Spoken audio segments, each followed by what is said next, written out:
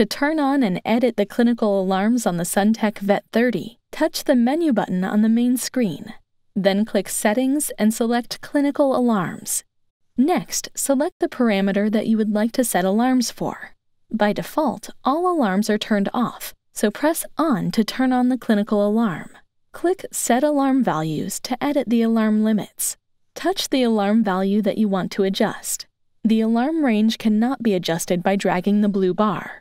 The value on the left side represents the value for which all values below that number will trigger the alarm.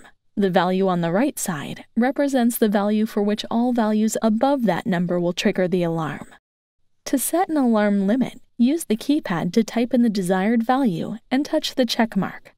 When an alarm is triggered, values that are outside of the set ranges will turn red on the main screen, and if the speaker is on, the Vet30 will beep.